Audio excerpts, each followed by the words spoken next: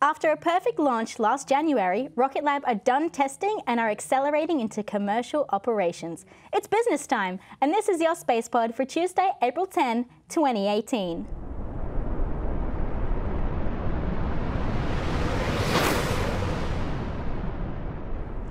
No, really, it is business time.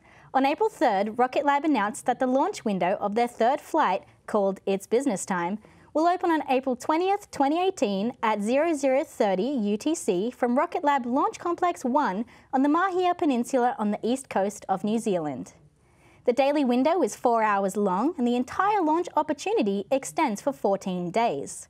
Its Business Time will carry satellites for Spire Global and geo-optics that will collect data for weather monitoring and ship tracking. This will be the first fully commercial launch for Rocket Lab, who plans to reach a monthly launch cadence by the end of this year.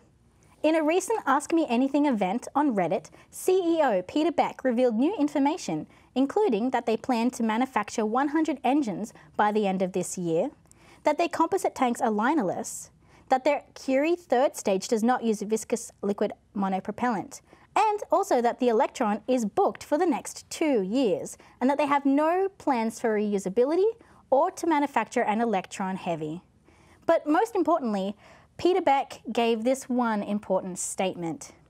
Dear everyone, I'm not building a bigger rocket anytime soon, but Electron isn't the end point for Rocket Lab. Who knows what this means, but let's hope Peter Beck never holds on making Rocket Lab bigger and better.